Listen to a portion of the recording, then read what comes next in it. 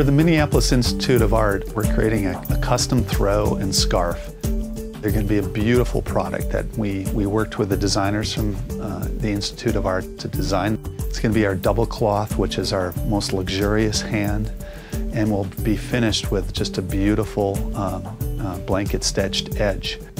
We're really honored to be partnering with the Minneapolis Institute of Art, celebrating their 100th anniversary. One of Minnesota's 150-year-old institutions, joining hands with another great institution that is turning 100 years old. The Faribault Woolen Mill was started in 1865, so this company is 150 years old. During much of the 20th century, we sold over half the wool blankets made in America were made right in this mill. We have machinery here that dates from 1905. We have newer technology as well, but some of the old technology contributes to the unique qualities of our product. The Faribault Woolen Mill is one of the last truly vertical woolen mills left in America. By vertical, I mean that we get raw wool in, make the yarn, loom the blankets, finish them all under one roof. There's only 3 mills left in America that do that.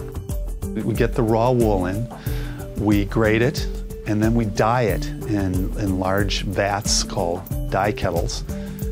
Then we turn it into yarn. First step of making yarn is called making roving. And then we spin it into yarn. After we spin the yarn, we make a warp to get it ready for the weaving process, and then send it to our looms, where again, we can create patterns, very simple stripes or solids, or even plaids. After we weave it, after it leaves the weave shop, we go into wet finishing. The fabric is inspected very closely, and then we wash it in a very hot water solution with some detergent and some treatments to make it moth-proof as well as machine washable. We dry it, and then we go through one more stage called napping. And napping is a brushing of the wool that brings out the softness of it.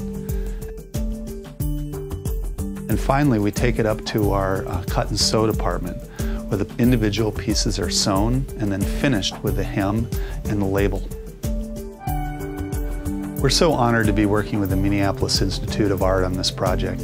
We love these partnerships where we're able to make something custom specifically for that partner. It's really important to us, these partnerships, that we create something that's lasting and that is something that is more than just a blanket or throw, but is actually a work of art unto itself. And we're really excited to be making these special throws and scarves for Mia.